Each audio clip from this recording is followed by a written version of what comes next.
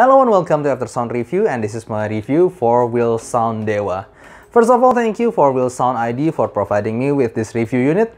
And I should say that it's quite rare for me to review earbuds, but nevertheless, just like usual, I will review them from the build, fit, frequency response, sound, and comparison. This Willsound Dewa actually have two variants, and one is using copper cable and the other is using silver cable. As for the build quality for this Willsound earbud, for me it's just a normal earbud. I don't feel anything special from it. It's made of plastic for sure, and the name itself is already almost vanished in my demo unit. But the cable itself, it feels really good. It's smooth and it's quite flexible, and I don't know, for me somehow the cable itself is the one part that looks much more expensive in this earbud rather than the housing of the earbuds itself. As for the fit for this earbud, the ergonomics is just like your usual earbuds. It doesn't have any strange thing to report to inform you. It's just your usual earbuds, and I should say that the cable itself is really good. It's flexible and it's non-microphonics. One is the copper while the green one is the silver. So as you could see, they both have elevation in the bass area, especially around the mid bass. And then even though the copper one has bigger mid bass, but the thing is, you could also see that there's more pick in the upper mid range in the copper rather than the silver one. So that's interesting, and some of you might will ask, how is it compared to the very legendary Video earbuds? So the legendary Video earbuds has very non-offensive kind of sound. As you could see, it has same mid-bass elevation, but it has more rolls of sub-bass. But after that, the upper mid-range to treble area is more rolled off. So I'm sure that a lot of you will find that the Video earbud is more relaxed sounding compared to these two.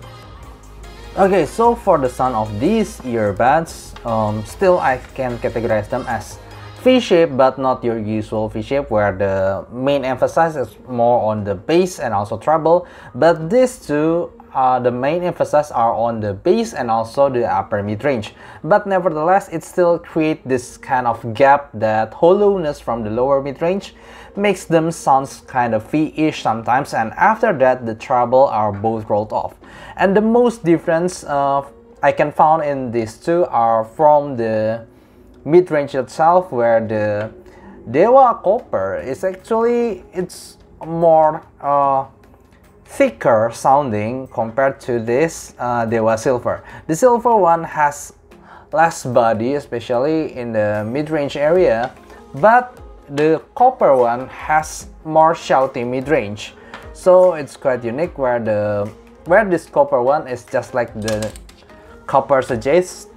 It has bigger bass and also thicker mid bass, while this one is more on the leaner side but still bassy. I can feel that, but compared to the copper one, it's leaner sounding and more bright.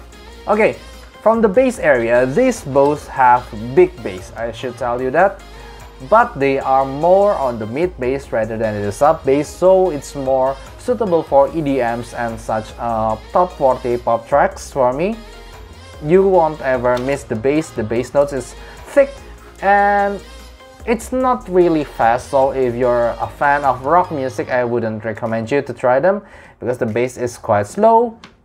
And also the mid-range is where the mixed things are, because the main emphasis is more on the upper mid-range rather than a balanced sounding sound in the mid-range. They are both have that kind of shoutiness in it. For example, when I play Daughtry like a Superman, for me they are both sound shouty, but it's more worse in the copper somehow, while the silver ones, even though it's thinner, it's less shouty. And when I try to play female vocals, like for example Joyce Chu or Diana Krall or Olivia Ong, they both are more suitable for female vocals because they are more forward, especially in the upper mid-range rather than in the lower mid-range. So yeah, like I said, they are both more suitable for female vocals, but there's a catch. Also, the upper treble, it's not really airy, so if you like an airy female vocals, you won't really get there. It's just a forward female vocals. And also, when I hear male vocals like Josh Groban or Il Divo, it will sound quite recessed and not really full-bodied. So yeah, even though it has big bass, you will find that they are both quite thick in sounding overall, but the mid-range area is not full-bodied. Also, the treble area, even though it is much clearer and more present in the silver ones, they are both more into a rolled off treble area. So if you are a fan of high treble for violins or for some upper cymbal crash, you won't get them here. It's just a smooth treble area, and not really extended. As for the technicalities, I should say that they both have big soundstage with great depth, so it's really suitable for live music. But on the minus side, they don't really have a good separation level. But let me tell you that at this price point, around 50 bucks, I have never tried any earbud that I could consider good in separation level. So yeah, for you who have ever tried this Willsound earbuds, Willsound 32 and Willsound 16 or maybe anything like that, for me these are their best products yet. It still have this kind of bassy signature no matter what kind of sound you throw at them, but the copper one is more bassy compared to the silver one.